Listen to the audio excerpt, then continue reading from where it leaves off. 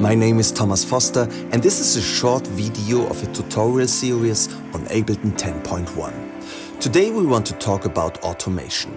The automation of Ableton Live is a powerful tool that you really can do a lot with. And with the new update 10.1 came here even extremely exciting new features. In this video I show you everything you need to know about the automation. So have fun. Alright, we find the automation here with these two dots with the line between. At the moment it's blue, the automation is active, and you see here a red line.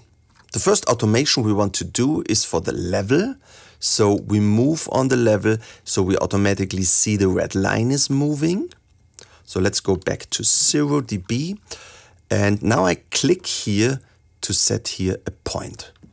And now I click here again and move this point down to 0, and immediately we made a fade in.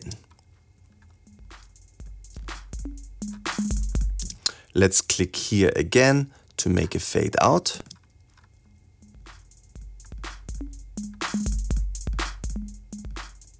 Fine. Sometimes we want to make a curve to make it sounding more interesting.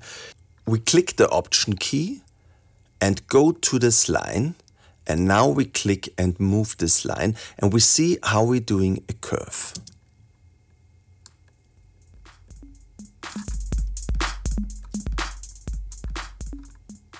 And we can set as many points as we want to make the automation somehow interesting with a lot of lines and give them some curves. But there's a much better way to make interesting stuff, especially if you want to have it rhythmically. So let's take a reverb on this track. Let's erase these points by clicking on them. All right, and let's listen to this. I don't want the reverb the whole time. So what I do, I make an automation for the dry, wet knob. So if it's on the left side, it's dry without reverb. And on the right side, we have a lot of reverb.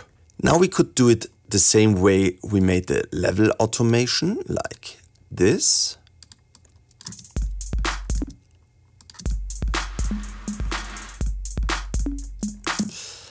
But the more interesting thing is to use a pencil.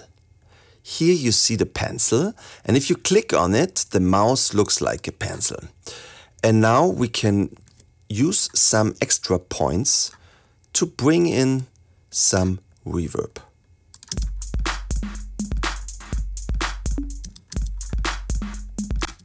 Let's make it here and here.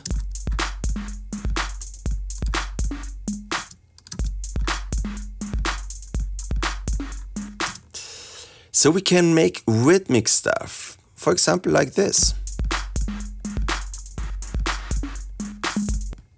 Very nice. And if we click now again on the pencil, we get these points again, and now we can move these points.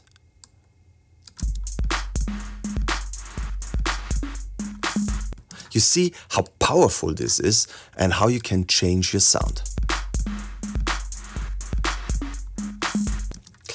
Maybe we want to add a filter. So let's add a filter here. And now we want to move the frequency. Normally it should be on the right side. So it sounds like this. The last thing we have to move is the frequency. So we know here we can make the automation for the auto filter the frequency.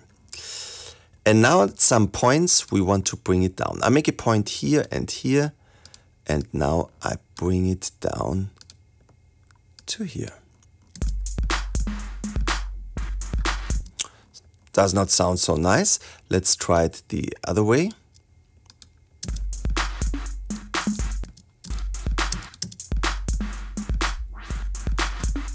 That's nice.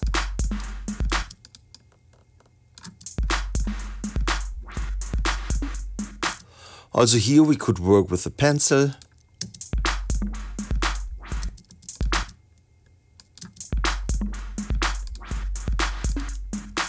So maybe we want to work now on the dry wet and on the filter at the same time, and we want to see them at the same time. For this we can use this plus here.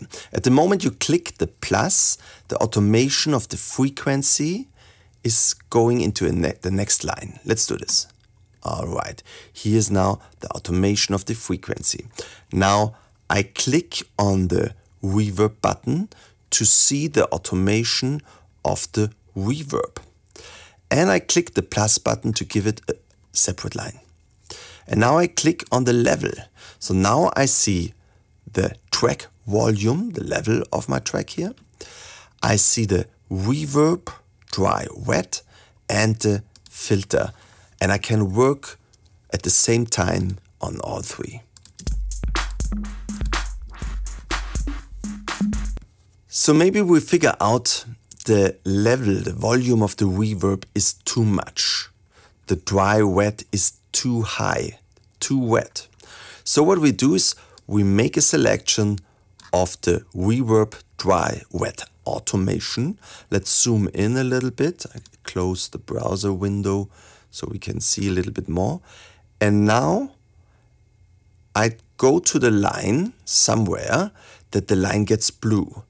And now I click and move the mouse down so the volume of the reverb goes down a little bit. This is also a great trick if you want to erase an automation or a part of the automation. You bring it to a new line and then you erase everything. So I click the plus to bring the volume into a new line. I make a selection and now I erase it here, also this point here. And we erase the automation for the filter and the reverb. So here's a powerful new feature that comes with 10.1. On the second track, we have this wavetable synthesizer. Sounds nice, but we want to add a filter on this track and make an automation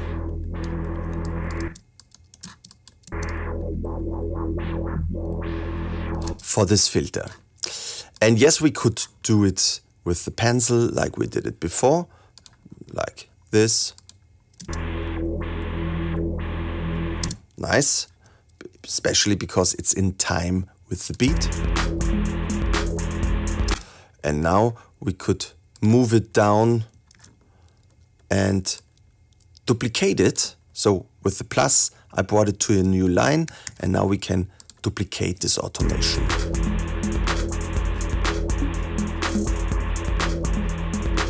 But there's something new I want to show you.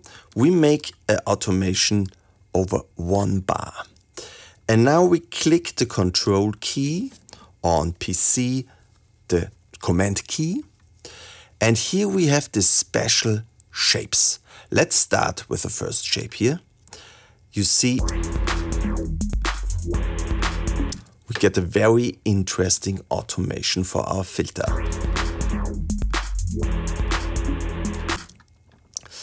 And if you move the mouse on top of this automation, you see 6 white points. 1, 2, 3, 4, 5, 6. Let's start with the middle one. We can move the whole line down a little bit. Or we can go to the lower middle knob or point and move it up a little bit. For sure, we can make it faster if we go to this white point. Let's make it a half bar. Let's duplicate it with Command D. Let's take this, make a selection of this one here and make it much faster and duplicate it again.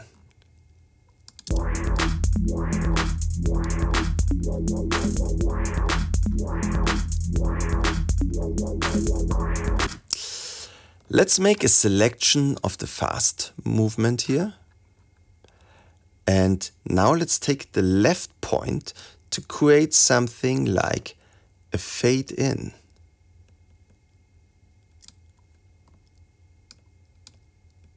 Now we have to go down a little bit with this point here.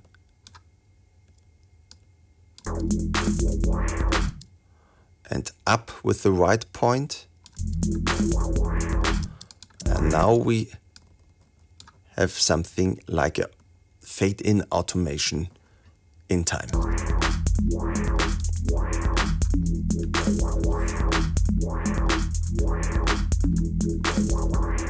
There are other movements as well. Let's delete it and click again with the Control key, and let's try something like this. But maybe we make it a little bit smaller, so we make a selection and make it smaller like this and duplicate it again.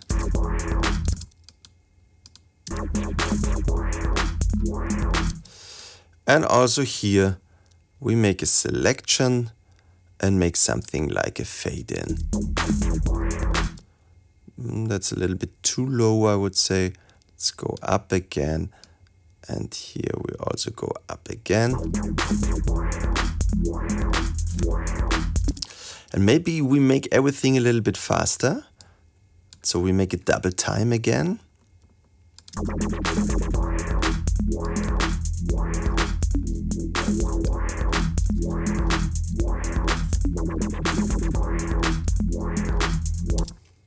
You see, the automation is a very powerful tool and it's really fun to work with. My name is Thomas Foster.